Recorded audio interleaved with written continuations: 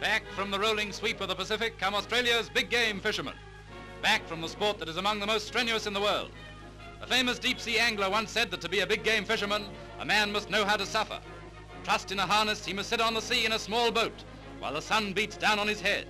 When the fish strikes and his line goes streaming out from the reel, he must use patience and the strength of his aching arms to exhaust the fish before the fish exhausts him.